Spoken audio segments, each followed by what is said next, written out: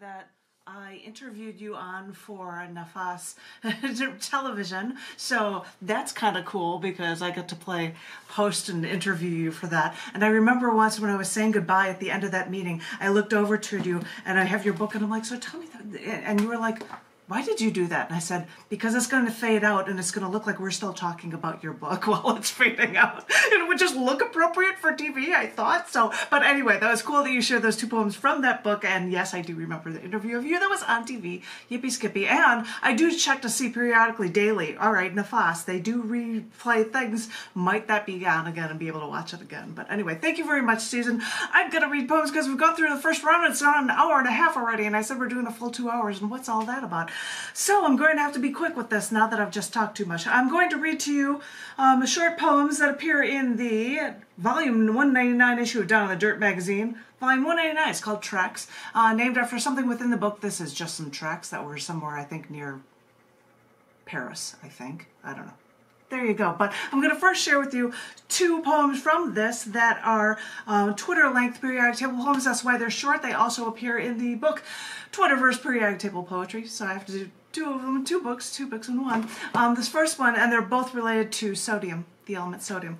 The first one is Sodium Worth Your Weight. Currency for American Roman soldiers. Its English name is derived from the word salary. Sodium in medieval times was used to cure headaches. So when you're asked if you're worth your weight in salt, know the real weight of the question. As I said, those come with an image, and I happen to have it on a screen as well, which is really hard to see here, but they're also in the book as well, so I'm trying to show something in color. It's a pile of salt on a bunch of bills. That's, you know, what that is for. But anyway, the next one, just because I want to speed through these things because we're going so much on time, this next one is sodium. Oh, here's your science lesson, sodium turns into quantum tornadoes. Ultra-cold sodium gaseous atoms rapidly spin into needle-like strands, and on the quantum level, they form crystal mini tornadoes. Scientists now see the evolution of rapidly rotating quantum gas like Earth's magnetic or weather patterns. And I thought sodium was only for salt. And it is the coolest thing when you look at the science and you can see what they do with these things on a microscopic level, that they're actually turning into little tornadoes as they're spinning through things, which is really the coolest kind of thing. But I do have one more that I'm going to share with you from Tracks, from the Down the Dirt brand new issue. It also happens to be in the Women's History Month book this year that's called Shattering the Glass Ceiling.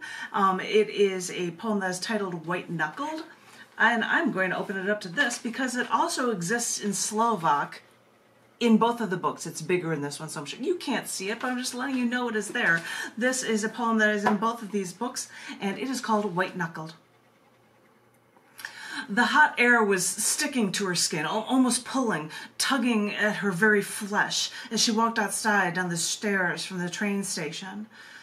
Just then a breeze, hot and sticky, hit her in just the wrong way, brushed against her lower neck, and she felt his breath again. Not his breath when he raped her, but his stench, hot, rank, when he was just close to her. Her breath quickened, like the catch of her breath when she has just stopped crying. All of the emotion is there, not going away. She walks to the bottom of the stairs, railing, white-knuckled by her small, tender hands, the hands of a child. And that 90-degree breeze suddenly gives her a chill. They say when you get a chill, it means a goose walked over your grave. She knows better. She knows that it is him walking, and that he trapped that child in that grave. And thank you. And I'm going to throw a shout out to Wes on that because nobody knows. And I say the train station. I always envision the L train walking down the train station when I have that one. That's just a little aside for you because you know the town. And well, because those were short, I'm going to do one more very women's issues poem that will be in the future related book called Testament. 2023 book from Cyberwit Press, one of mine, new, and this is titled Equality Doesn't Mean Removing Rights. The other day was the anniversary of the day the 19th Amendment was certified in the United States, giving women the right to vote. On anniversaries past, I've reflected upon how we women have come a long way, baby, but we still have to keep looking happy. Like, we must be grateful for all women's strides because that men have allowed us to accomplish and to succeeding while we're still under your thumb. So I thought it was funny to see that yesterday our U.S. president called it Women's Equality Day, and at the White House they'd focus the day on abortion rights. How good of them when another government branch, possibly rightfully so, overturned Roe v. Wade to allow the states to decide. I don't think the entire country realized what a giant catastrophe that might be for over half of the people in this nation.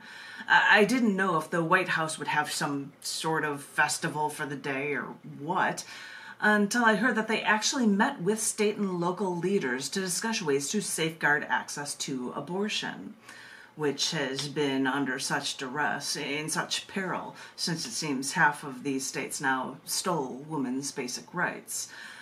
In fact, the president continues suggesting that the only way to reverse this injustice is in our future voting rights. So, it's appropriate, on the anniversary of the day we gained the right to vote, that I hear his call, today of all days.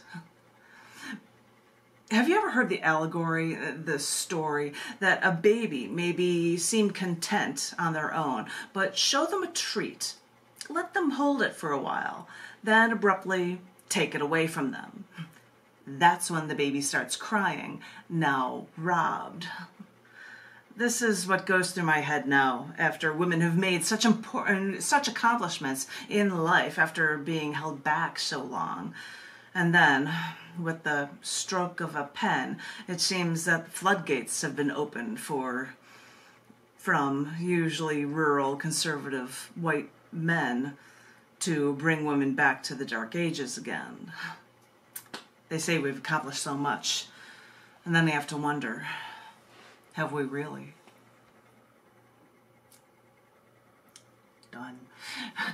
Done. I have to announce donedness. Thank you guys so very much.